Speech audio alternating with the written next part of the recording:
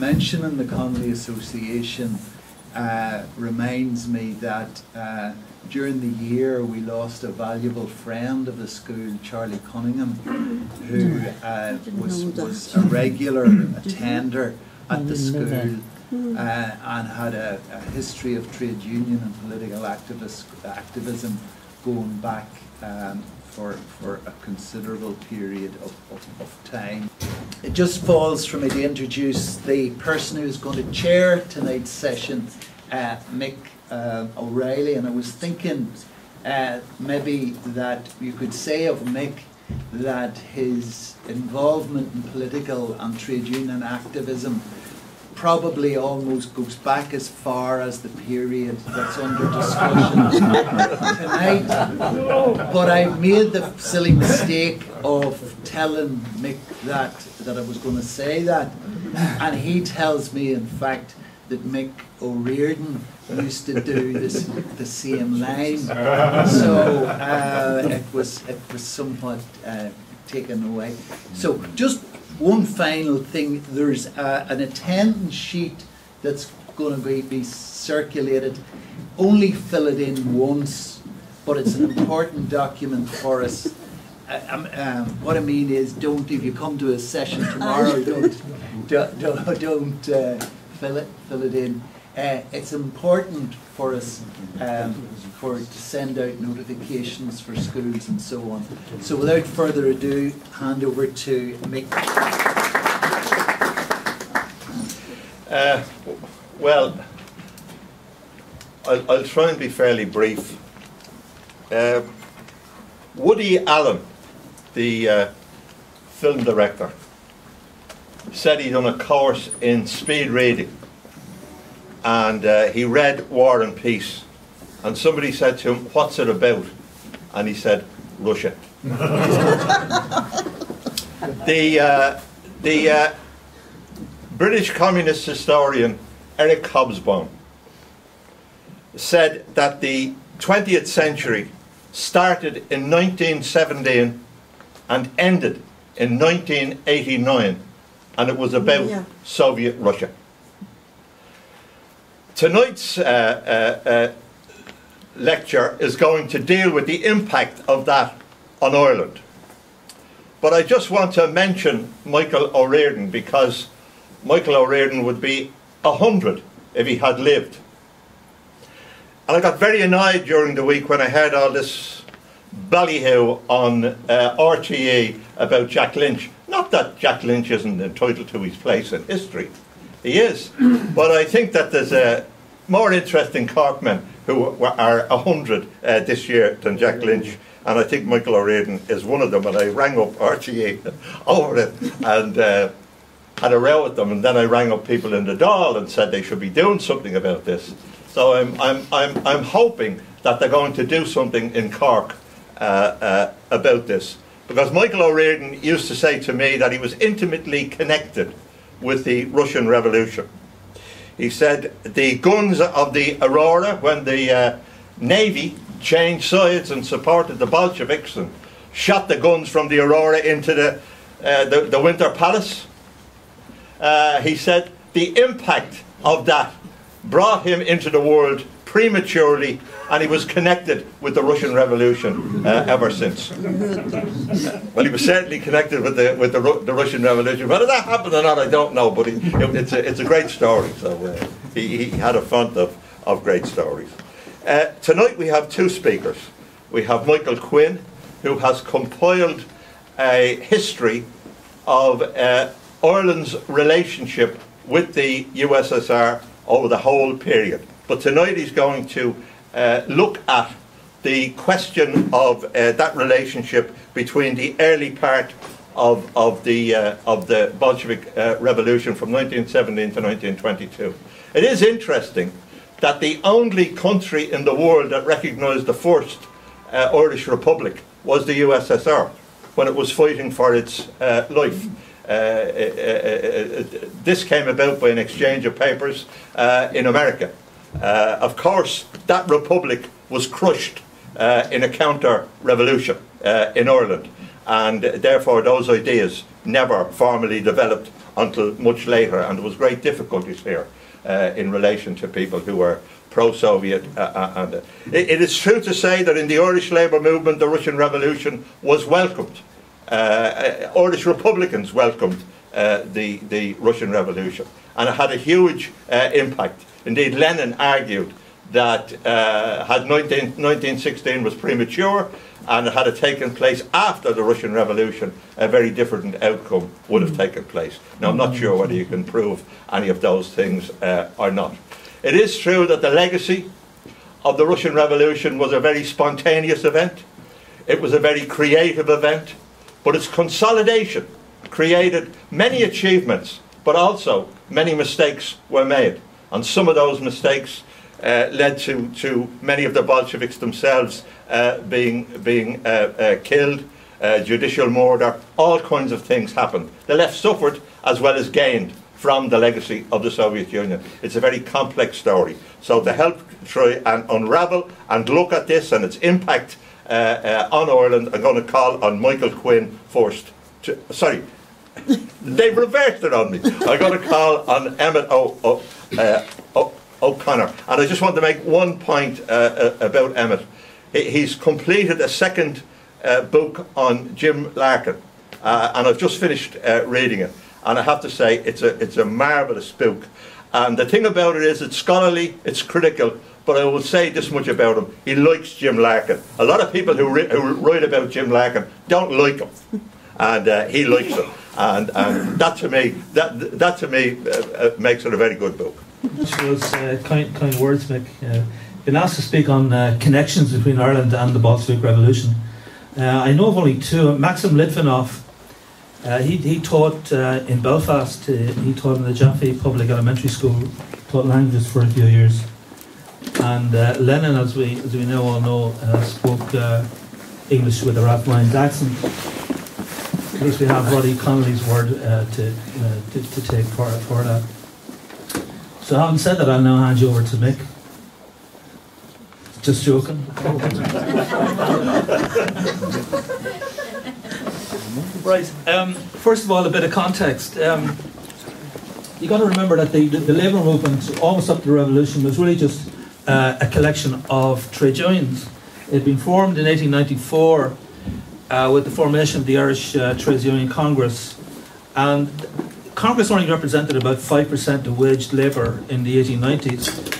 But that was important because it meant the birth of the idea of labour as a movement, the idea that labour wasn't just about representing workers on the shop floor, but had its own agenda, and to that end, it had a parliamentary committee, so-called, because the idea was that the unions would come together annually, and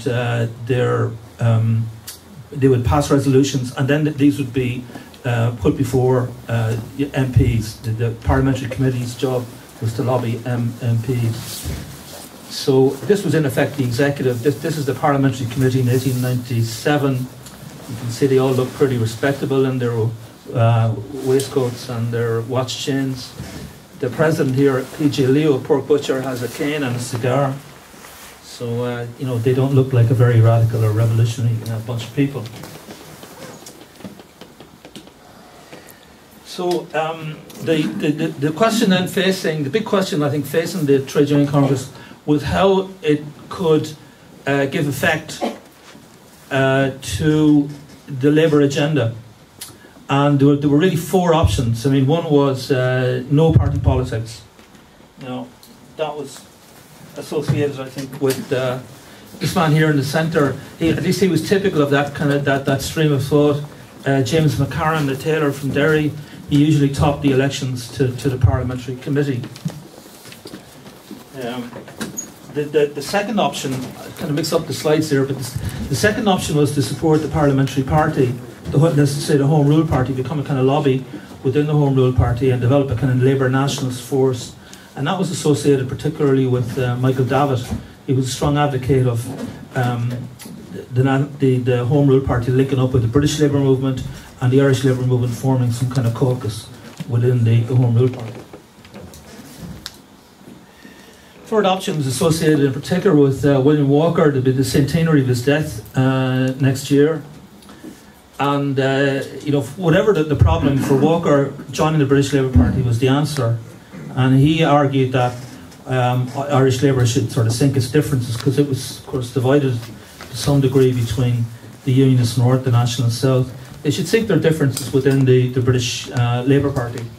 And he famously stood in Belfast for the North Belfast seat on 3 occasions. He finally got a run in Britain, and this is a leaflet that he had when he was standing for the Leith Boroughs constituency in 1910, just outside Edinburgh.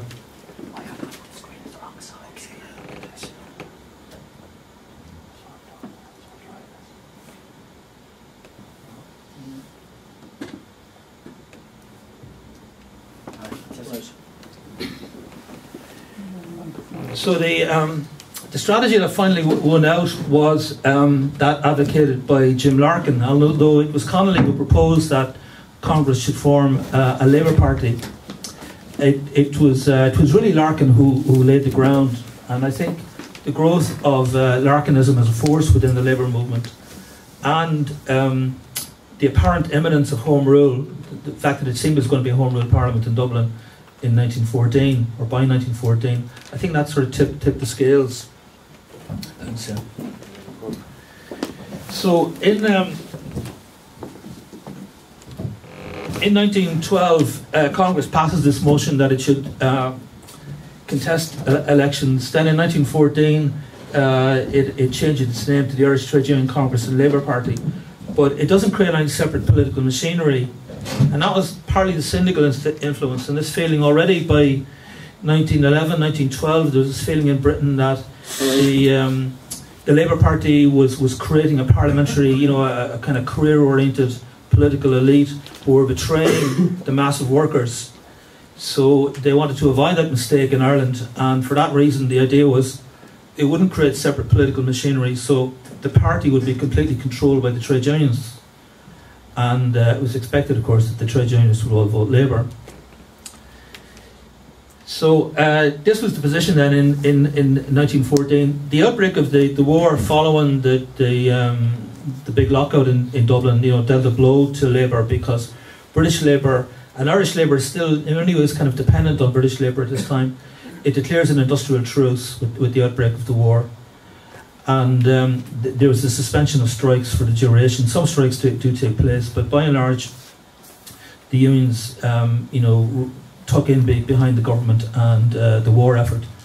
But it's clear by late 1915 that the war is beginning to strengthen and radicalise certain sections of labour, particularly those that are closest or most necessary to the war effort, dockers and seamen. Generally, it's a very bad time for workers because inflation sets in with the outbreak of war. Prices start to go up, you've got shortages, and workers are on fixed incomes. There's no kind of rationing system in place. So people on fixed incomes are doing badly, and there's a feeling that employers, shopkeepers, farmers, they're doing well out of the war, and in some cases profiteering, and this stores up a lot of class tensions, which really kind of come to the fore in the second half of the war. So in 1916, you've got the threat of a munitions strike in Britain, and of course this would be quite disastrous for the war effort. So the British government agrees to liquidate national assets to release more money into the economy. So from early 1917 up to 1920, because you got a brief boom just after the war, the wages start to rise faster than prices.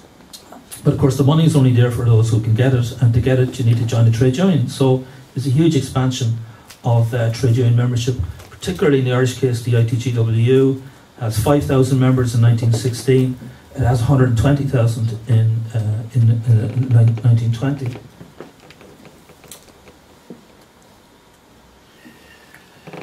So why then should Labour support the Bolsheviks? Well, first of all, you have this background of growth and radicalisation. And then there are international efforts to revive the Socialist International. The First International formed in 1864 by Karl Marx, among others. It's really just a bureau in London and another in New York. But in 1889, the Socialist parties come together internationally, and they formed the Second International. and this becomes not exactly an annual conference, but a sort of a biennial, sometimes triennial conference. And in the 1900s, they talk increasingly about the possibility of another big European war, and they say, we won't allow it. If the governments vote to go to war, we call a general strike. We won't let the European working class march off to kill each other. So what happens in 1914? Solidarity collapses. The socialist parties mostly, not always, but mostly they tuck in behind their governments, and the support of the German Social Democratic Party, which is the great example of socialist parties worldwide, when they voted war credits to the German government, that was a real shock to the left internationally.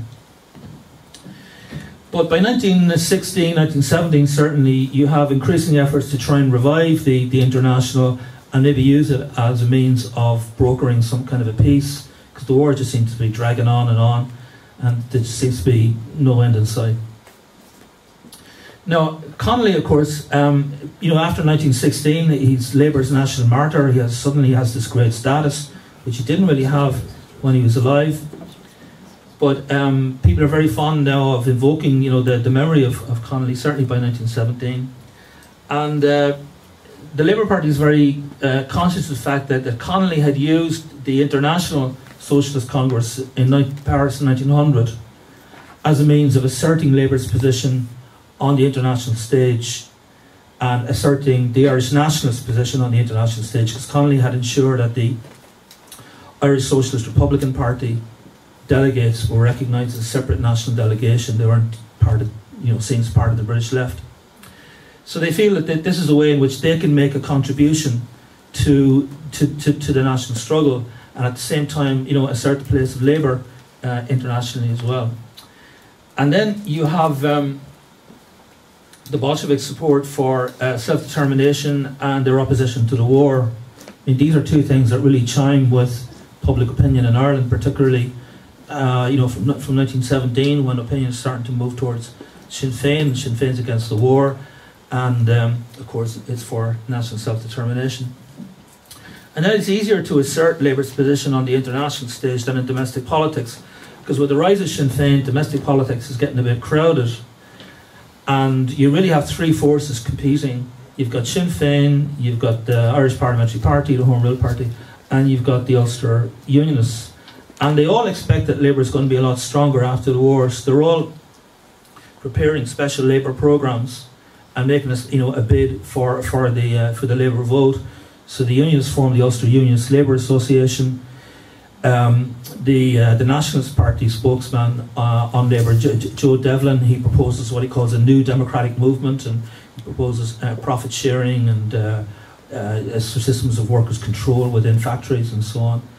And it was really Devlin who kind of came up with the slogan, Labour must wait, because they try to use that against Sinn Féin. They say, look, Sinn Féin is going to abstain from Westminster after the next election, and they're saying to Labour, you have to wait 20, 30, 40 years until we get this airy-fairy republic and before we can introduce any social reforms. But we're going into Westminster and we're going to fight for social reforms for Labour.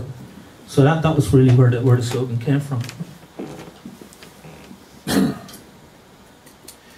So these are the two kind of key people in the Labour movement there. On the left you have Tom Johnson, who's become a kind of an icon, I think, of the Parliamentary Labour Party. And Johnson was he's from an English background. He's the kind of guy who would have fitted comfortably into the backbenches of the British Labour Party. He's a fairly moderate figure, but he was a very good secretary. He was very good at drawing up policy documents and position papers. Very keen to get Labour its place in the sun internationally and representation on the international stage.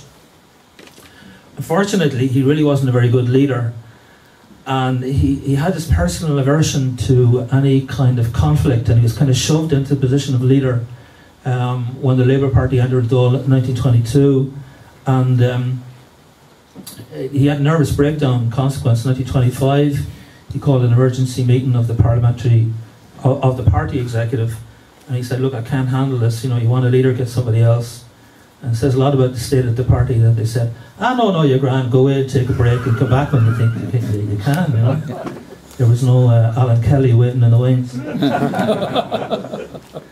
So Johnson was really the wrong man to be leader, but he was quite a good secretary.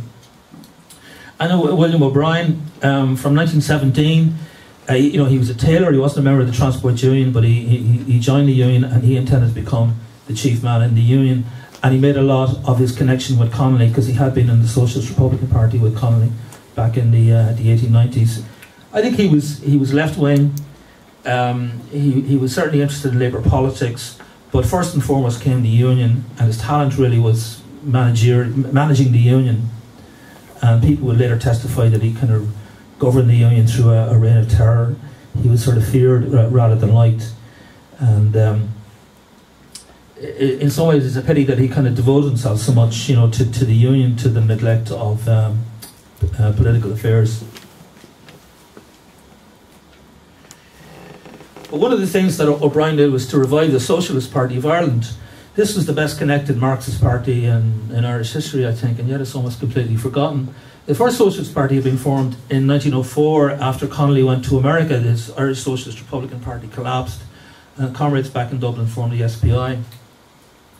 And then, kind of in anticipation, I think, of Connolly's return in 1910, they revived the SPI, and it became very much associated with Connolly until the Labour Party agreed to form a political party, and Connolly kind of lost interest in it then, and the SPI kind of lapsed.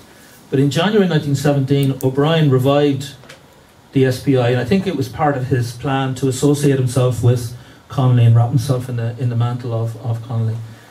And the party quickly attracted, the leading people in the ITGW and the Irish Trade Union Congress.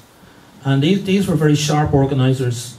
They were expanding. They were at a very radical time. So things were looking very promising for the party for a year or two anyway. One of the kind of leading party members was Carl O'Shannon, who later became a judge in the Labour Court.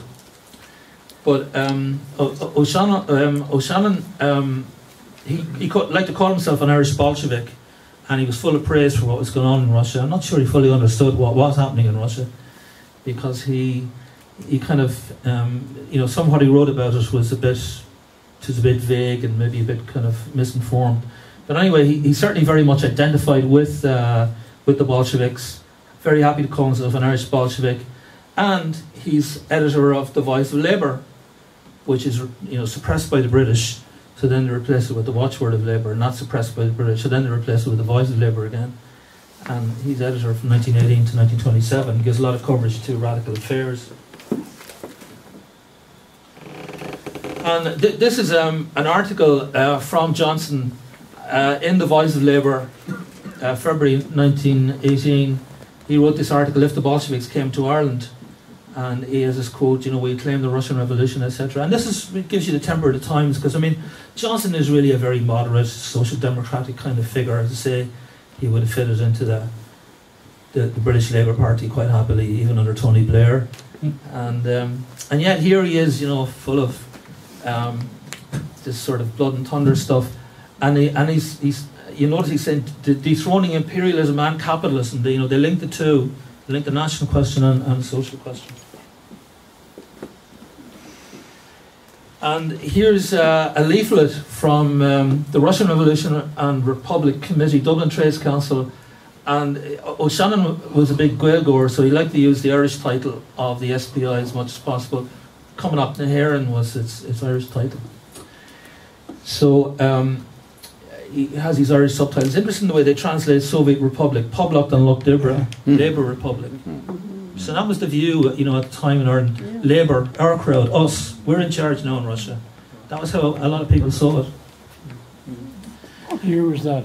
This was 1918. It's to commemorate the first anniversary.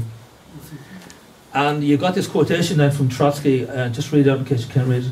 "Are France, Italy, Great Britain and the United States willing to recognise the right to self-determination of their own destinies in the case of the peoples of Ireland," in bold, "Egypt, India, Madagascar, Indochina and other countries.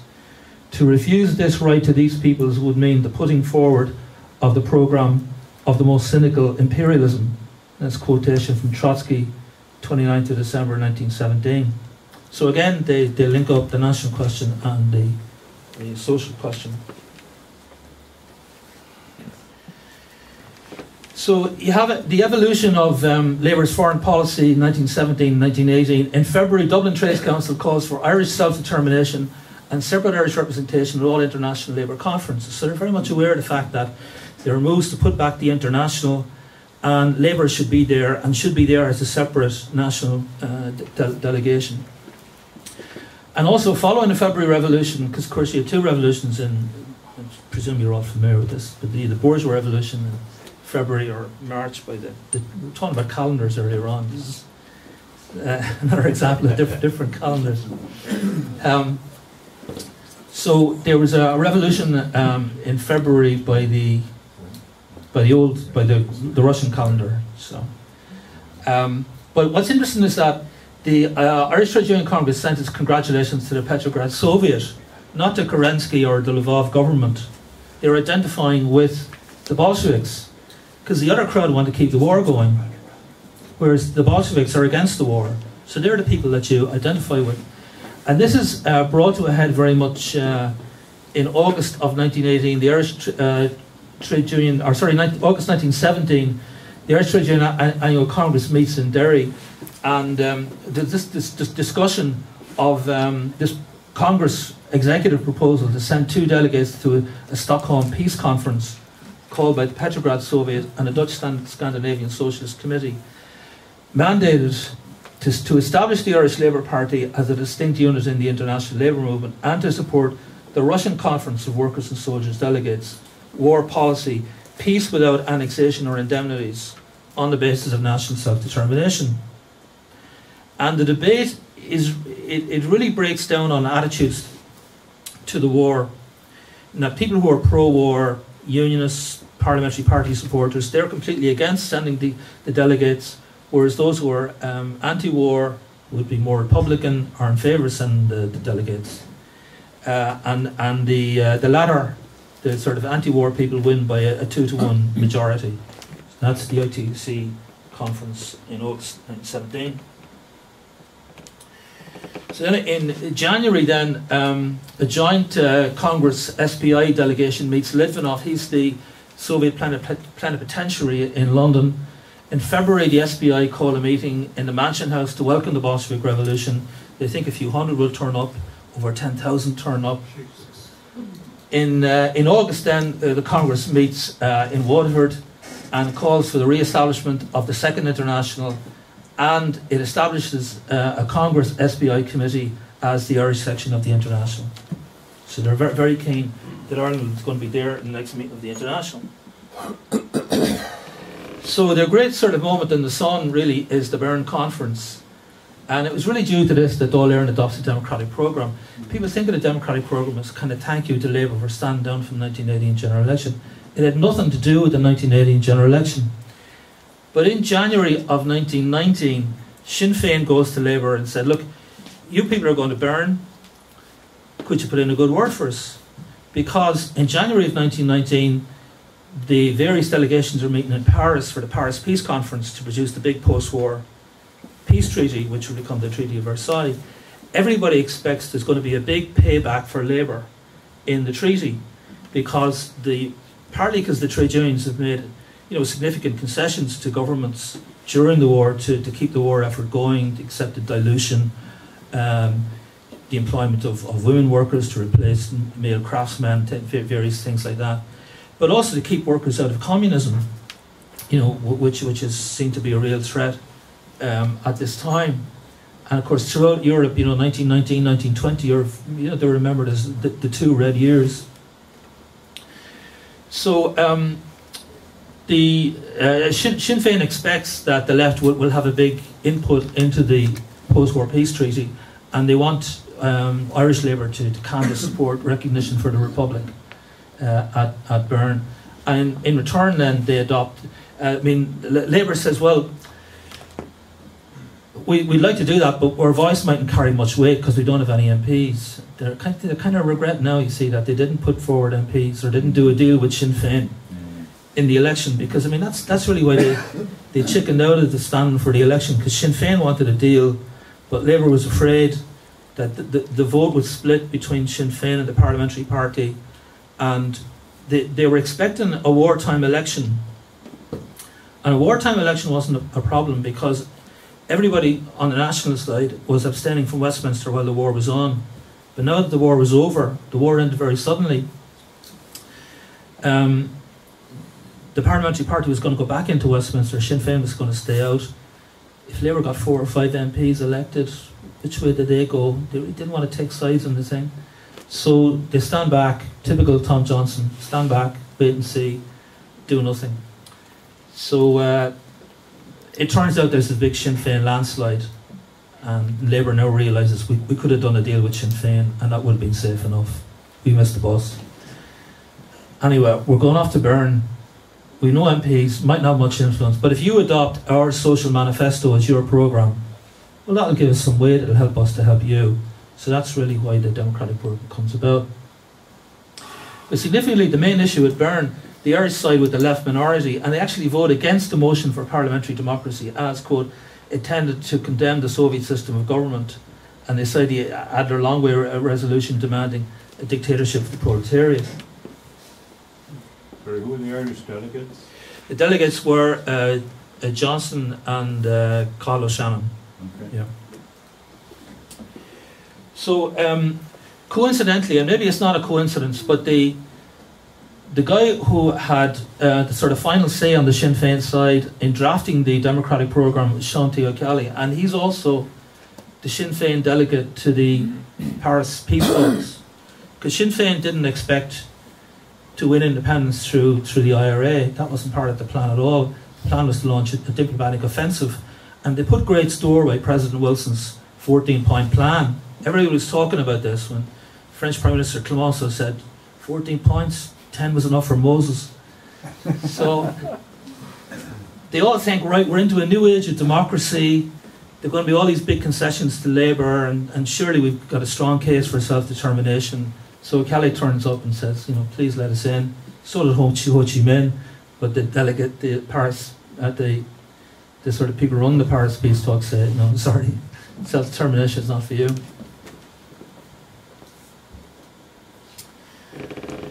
So it's clear by 1920 that Labour is kind of retreating from Moscow, as it were.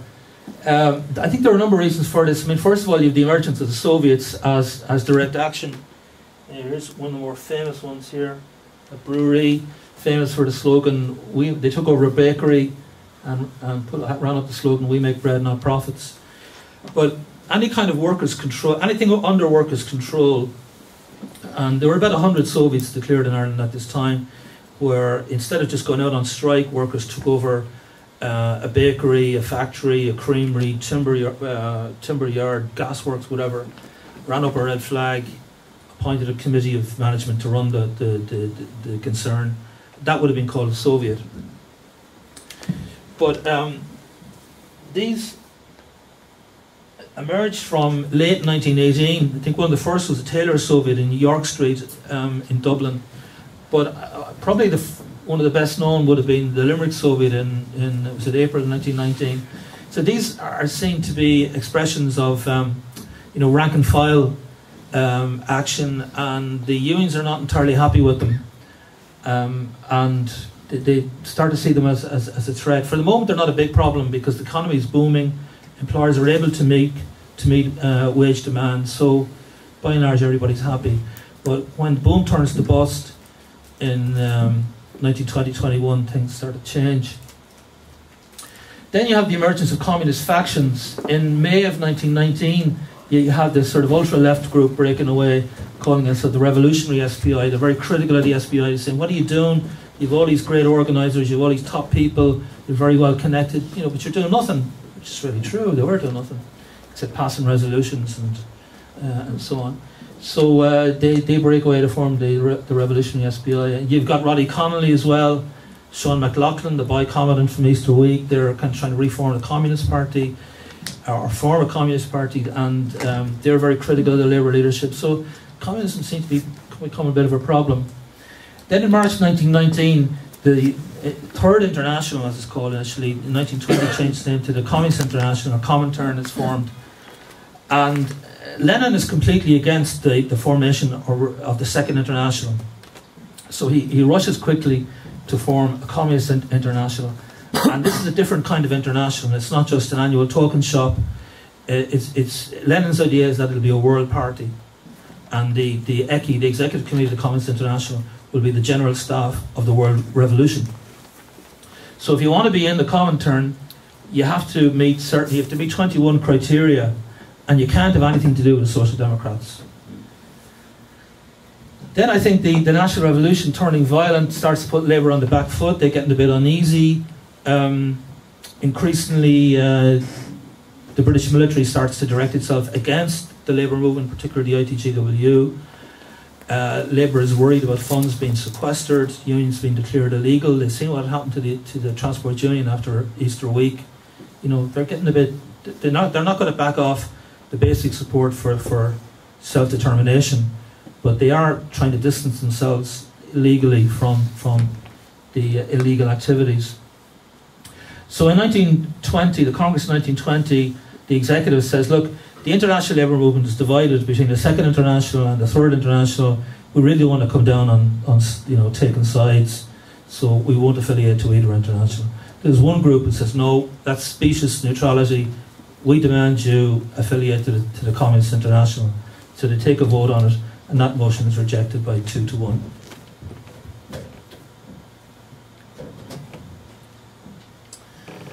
So to sum up then, why did Labour support the Bolsheviks? Then you have to see it in the context of the time, remarkable period, 1917, 1921, rapid growth and politicisation of trade unions, particularly the ITGW. This belief that the war is will be followed by a new age of democracy. Democracy becomes a universal value for the first time. Immediately after the war, you've got President Wilson's 14-point plan. You've got Soviets, not just in Russia, but in Germany, in Hungary, and northern Italy. And then the Bolsheviks program, chimes with the Sinn Féin program on these two crucial issues: opposition to the war and support for national self-determination.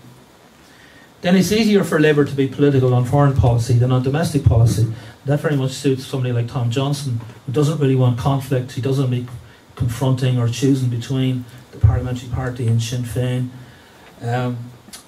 But on foreign policy, he feels we can assert ourselves there, and in the process we're helping to assert Ireland's independence on the international stage and make a unique Labour contribution to the national struggle. And I think Johnson deserves a lot of credit for that. It's unfortunate that he was a bad leader, although he was a good secretary. Okay, thank you very much.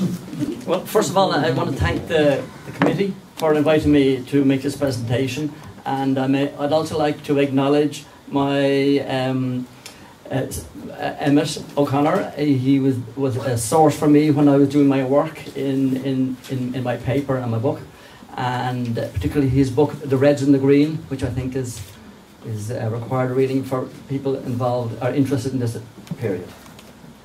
And here's a short outline of what I intend to speak about over the next 30 minutes or so. First of all, the paper is about the state-to-state relations that started between Ireland and what was then the Soviet Russia. Just these embryonic state-to-state relationships, which took place first of all in North America, chiefly in Washington and in New York, where the Soviet delegation was present, where the Irish delegation were there as well. I'm going to say a word about Tsarist duels, which you may have heard about this thing, which was really a saga rather than just a story. And I'm only going to give a word about that tonight. I'm going to talk about this treaty, which Mick mentioned, this proposed treaty between Ireland and Soviet Russia.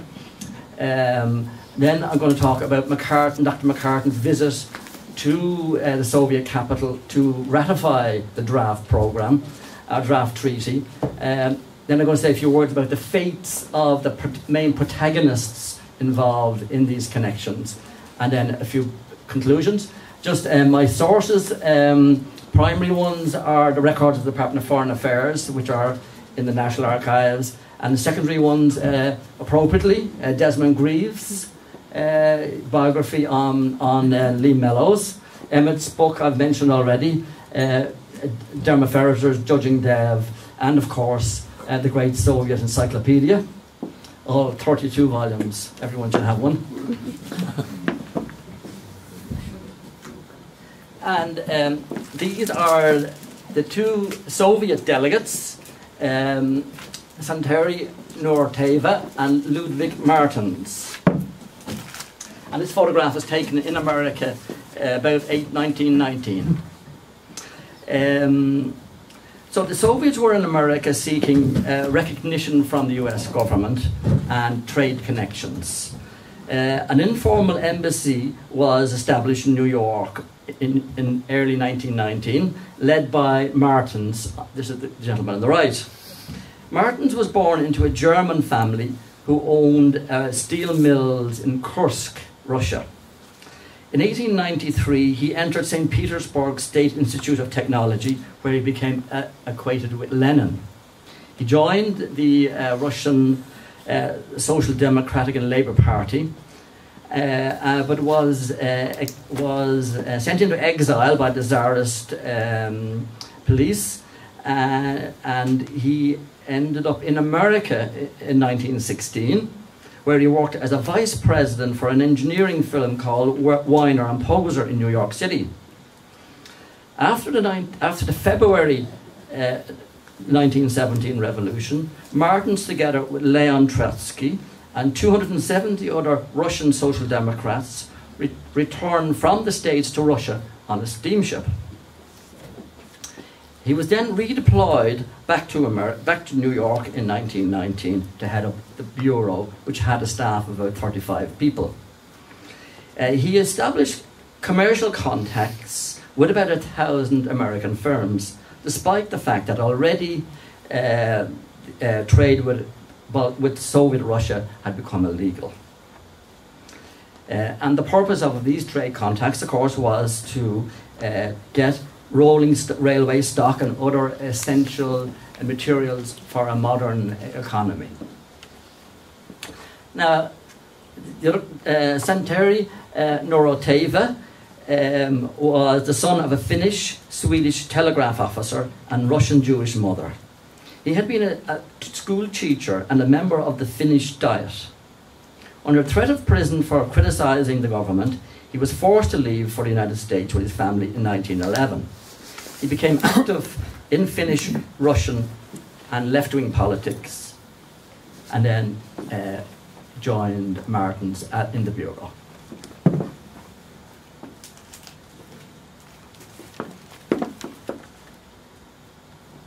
Now, the Irish delegation. This photograph, taken in New York in 1919, shows the Irish delegation plus two other people. I'll start with them first. This guy here on your right, Dermot Lynch, and this is John Devoy seated before De Valera. And I'll start with the long fellow, De Valera. One of Dev's earliest statements on the revolutionary situation in Russia was delivered at a huge anti-conscription meeting in Cork City on the 4th of December 1917, just on the eve of the Bolshevik Revolution. He applauded the mass gathering and declared, "The militant stance of the people was an effective guarantee that the young men of Ireland would not be asked to take Russia's place on the front." Now, his mission to the United States was also twofold: to seek recognition from the US government, and secondly, of course, to collect a war chest for the struggle for independence. And through 1919 and 1920, his entourage promoted the Republic among Irish Americans right across America. Now, on the extreme left here, we have Harry Boland from Marino, an IRB man, a veteran of the Rising. He was an elected member of the Dáil following the 18 election, the First Dáil. And to use Dermot Ferreter's description, he described Boland as Dev's valet, shepherd and manager. He and Dev were the ideal team, as Boland got to people's hearts and Dev to their heads. John Devoy, the leader of Clan Gael, gave another insight. Boland often differed with Dev privately and sometimes bullied him, and in such cases always won. Now, the next man I want to introduce you to is Dr. Patrick McCartan, from standing on Dev's left. He was from Carrickmore, County Tyrone.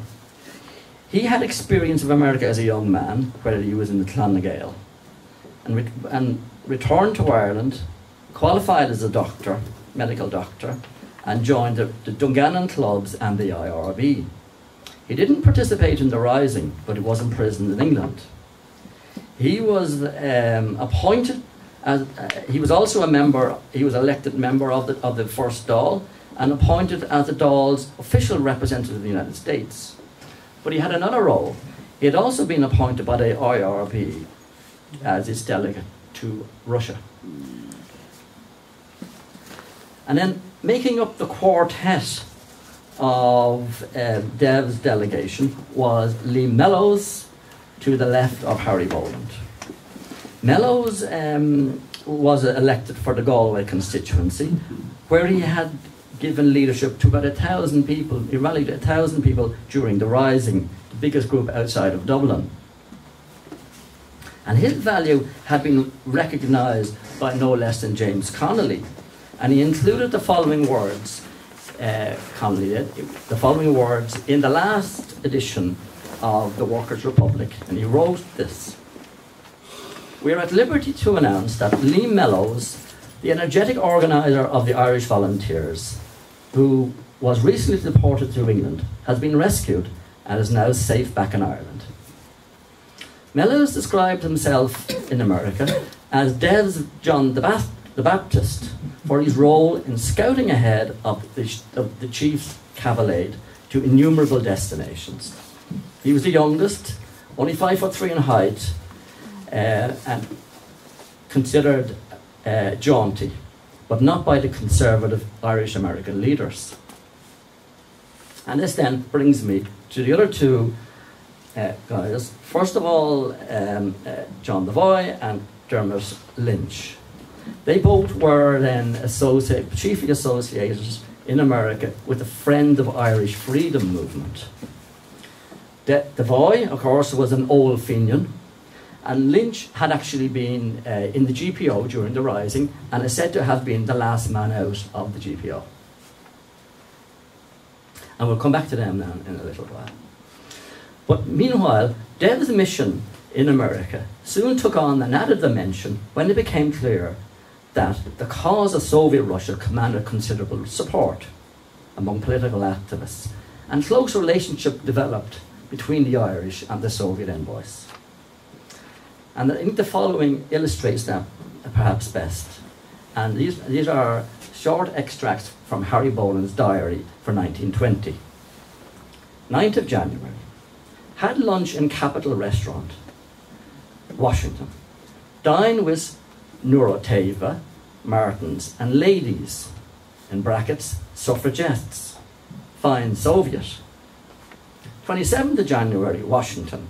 Meet Martins, Nuroteva, and Miss Paul, a New Jersey suffragette leader, and Senator Hardwick from Georgia. And the 3rd of March, Washington, same. Very pleasant evening. Bolshevists in great form.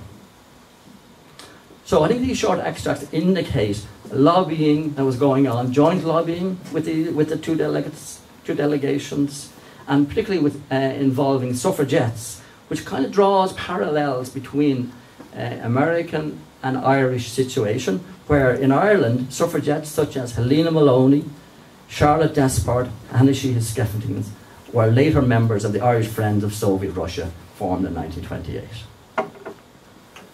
Back to America. As the cause for recognition of the Irish Republic and support for Soviet Russia became intertwined in Irish American circles, it also became a source for division. At an Irish Women's Council meeting held in New York, Lee Mellows publicly expressed his view on Irish-Soviet cooperation. Russia has given more encouragement to the Irish Republic than America. But other Irish Americans expressed concern, especially a report appearing in American newspapers from Friends of Irish Freedom Movement, Devoy and Lynch, claiming that there is, quote, "there is nothing in common between the political system of Bolshevism and the Sinn Féin Republican system, which has fused all classes in an amity that is not known in America or Russia." Further, linkage with the Bolsheviks meant that the opponents of the Irish Republic were emboldened with a propaganda opportunity. Sensational allegations emanated from England that the Bolsheviks had sent millions of dollars to Sinn Féin and that De Valera was in cooperation with them. Fake news? But the Irish Americans had access to the New York Times and carried under the headline of "De Valera makes denial" the following statement: "The idea is to try to injure the Irish cause by playing on prejudice. The purpose is that the old cry of German gold or Bolshevik gold. I have specifically denied time and again that our organisation never takes a mark or a ruble." Now, these sentiments were being expressed against the background of a growing Red Scare in America. And Alexander Palmer, President Woodrow Wilson's Attorney General, claimed that communist agents were attempting to overthrow the American government. Palmer recruited John Edgar Hoover, who I'm sure you will have heard of perhaps in a later context as a long-serving FBI director, as his special assistant. An espionage act was employed to arrest 10,000 suspects in swoops over the United States. And caught up in that swoop, of course, was Big Jim Larkin.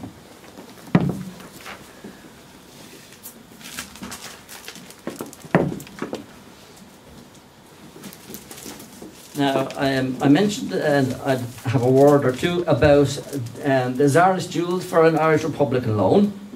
And this indicates the closeness that had developed between the Irish and the Soviets. The Soviets were feeling the pinch from the Palmer Act and were short of cash to run their bureau. And Martins met with McCartan and produced some Tsarist, what was said to be Tsarist jewels, and in exchange for these jewels, the Irish gave a loan of $20,000. There was security offered, but I'm not going into that tonight because the whole story in itself. I will be giving, if you're interested, I will be giving a presentation on this in Dublin City Hall lecture series on the Tuesday 24th of October, 1 o'clock to 2, if you're interested in that. But apart from the money and this gesture of solidarity between the two, there was the draft Treaty of Recognition, which had 15 clauses, recognition, but also clauses about mutual privileges for Irish-Soviet trade. Well, here's probably the two most interesting clauses. Taking article number 12 on the left, the the avowed purpose of the contracting parties being to end imperialist exploitation, to bring about disarmament, international arbitration, secure peace for peoples of the world. Perhaps, and the most interesting one here, is to enter into a league with similarly minded nations, each nation to be represented by delegates freely elected. So what they're getting at here is sort of an alternative to the League of Nations, which was then being put together in Switzerland by the major bourgeois powers. And on the right then, perhaps most remarkably of all, is this clause that the government of Soviet Russia entrusts to the accredited representative of the Republic of Ireland in Russia the interests of the Roman Catholic Church within the territory of the Soviet Russia. So I think you can see this is designed to allay religious and other fears which perhaps were foremost in the Irish minds.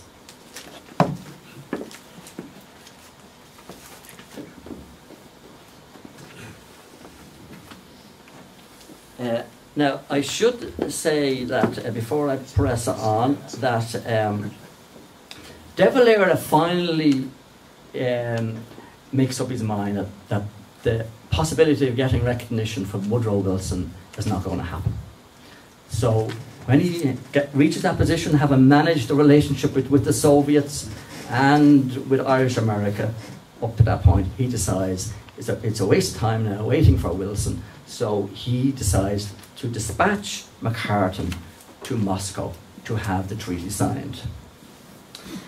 But before he did that, he was careful to make sure that the treaty was sent to Dublin, and he suggested the following. Dr. McCartan might be considered by you as a delegate from our government to Russia to ask for official recognition. I think he should be accompanied by at least two others. One representative of organised labour, for example, Cathal O'Shannon, Tom Johnson, or William O'Brien, three of whom, of course, Emmett has signalled already, and one representative of industry and trade. So with these recommendations, I think we can see that De Valera was thinking ahead for Irish-Soviet trade, but also that he recognised that the additional leaders with left-wing convictions would strengthen McCartan's revolutionary credentials in the Soviet capital. And that resolution was adopted by the First Dáil on the recommendation of Arthur Griffith.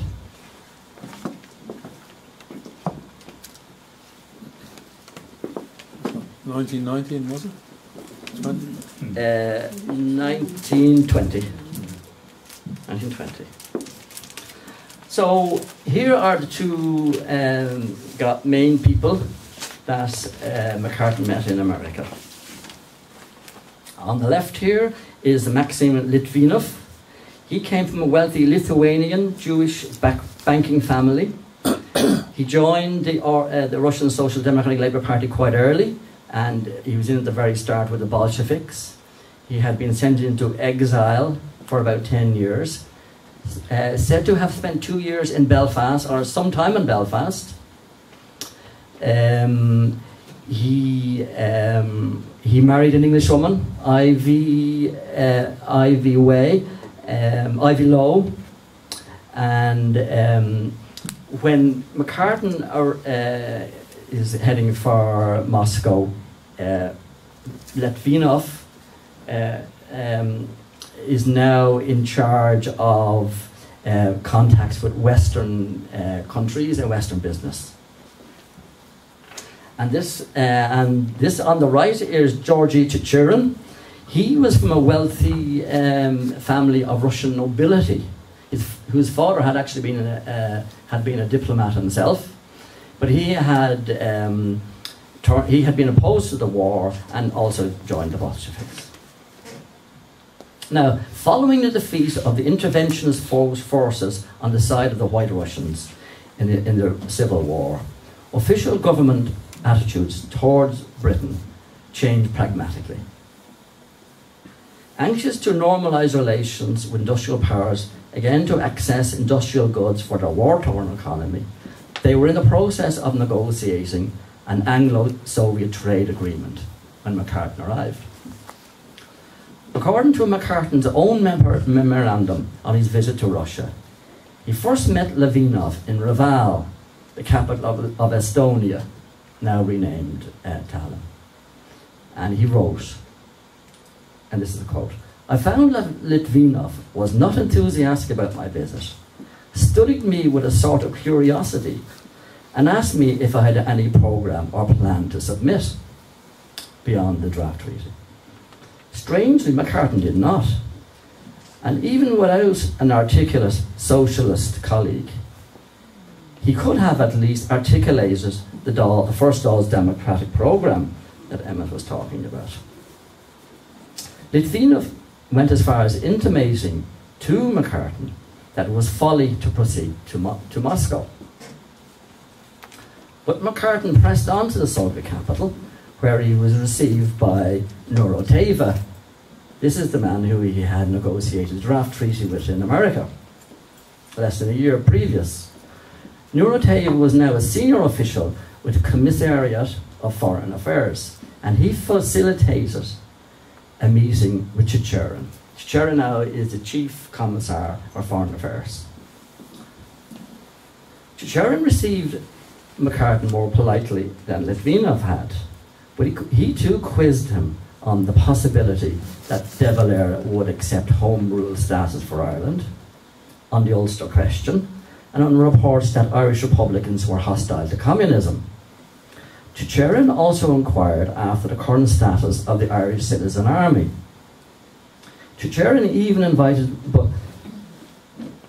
Chicherin also indicated that the Soviet state was now considering this treaty, but he did invite McCartan to remain in Moscow pending the outcome of the discussions with the British. But it came as no great surprise when on the 17th of March, St. Patrick's Day, the the Anglo-Soviet trade agreement was signed. McCartan discharged one of his final duties as the Irish representative to Russia with a further memorandum on his impressions of the nascent Soviet Union to the First Dáil. Displaying a strong sense of political scepticism and ideological opposition, the following extracts sum up his attitude to the new order. Though it is claimed that the present government is dictatorship of the proletariat, it is nothing of the kind. It is a dictatorship of the Communist Party, which represents less than 1% of the population of Russia. And the dictatorship of the Communist Party means, in reality, dictatorship of about half a dozen leaders of the party. And on his impressions of early Soviet attitude towards Ireland, he wrote, "There is some interest in Ireland on part of those one meets. But the revolution in Ireland is seen as a national one, and hence it was concluded that little or nothing was in common with communism or the world revolution. There was some admiration for the fighting qualities of Irishmen, but they were not communists, and Irishmen everywhere are reactionaries. That is, they are not usually socialists." And so on. So, with those words from a disappointed emissary, the first period of Irish-Soviet diplomatic contacts are brought to an end.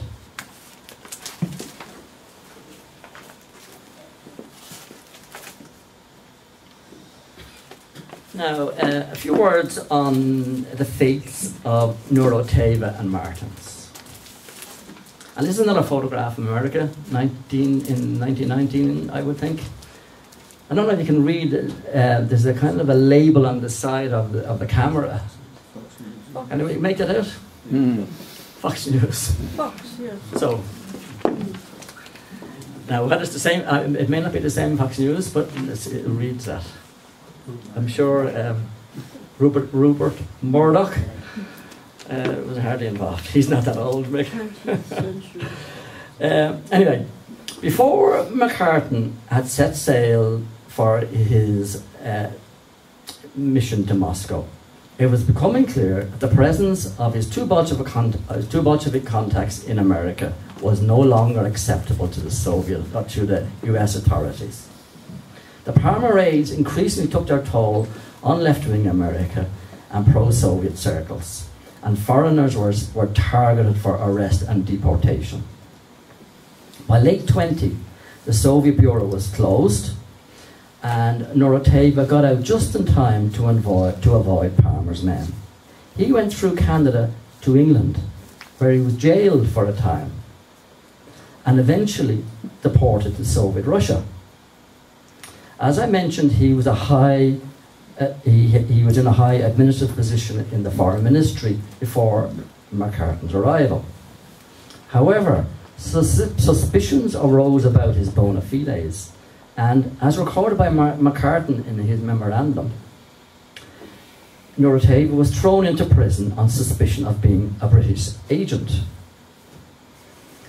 Whatever the accuracy of this suggestion, Noroteva seems to have overcome the setback, and having been released, he again gained an important position, this time in the government of the Soviet Karelian Republic. His life ended in a Leningrad hospital in 1929 in unexplained circumstances. As for Martins, according to the New York Times, he was deported from the US in January 21, accompanied by his wife and 2 children, and 46 men and women from the Bureau. Having returned to Russia, he became a senior figure and a central planner in the industrialization of the Soviet Union, and a specialist on the theory and production of diesel engines, which diesel engines were actually called the Martins engines.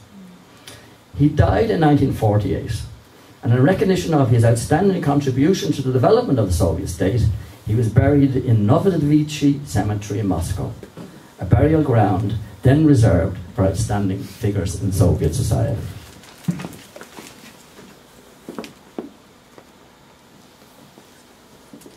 And the fates of the Irishmen, I think you probably know this already, but I'll just go over very quickly.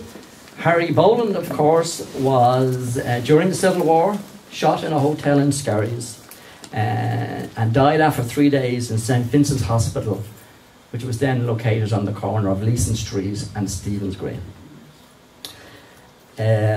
Lee Mellows was executed during the Civil War, one of 4, one from each province, by the Free State authorities, but not before he had written his prison notes in Mountjoy, which were drawn from a programme of the First Communist Party, and attempted to offer to the Republican movement a program, a social program, to be part and parcel of the demands of the anti-treaty forces. Dr. McCartan, when he returned from Russia, just in time for the end of the treaty debates, he voted for the treaty, the only one of the 4 with Dev, including Dev, who voted for the treaty. He actually, but he never took up a position in the Free State, but he re-emerged in political life in the 40s when he joined Clon na Poblachta, and he stood in the presidential election in 1945, the one that was won by Sean T. O'Callaghan, and did very well, got about 20% first preferences in that election. Dermot Lynch, of the Friends for Irish Freedom, also sided with the treaty, and continued to be an opponent of De Valera's for the rest of his life, and returned to Ireland in the 30s and died in his native County Cork. John Devoy, also sided with the pro-treaty forces and visited Ireland in 1924 to show his support for W.T. Cosgrave's government.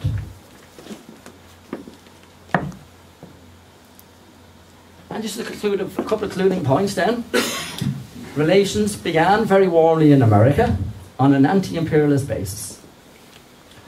The but it's important to recognise the Irish delegation represented a democratic national movement and state rather than a radical socialist, with the exception perhaps of Lee Mellos.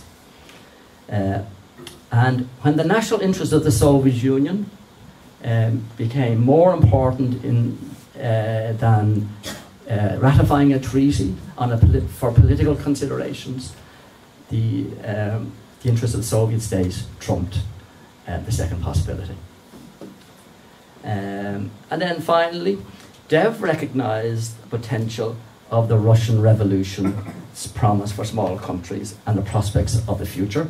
And he went on as the leader after Fianna Fáil come to power. Dev went to the League of Nations and spoke for and voted for the inclusion of the Soviet Union in the League of Nations.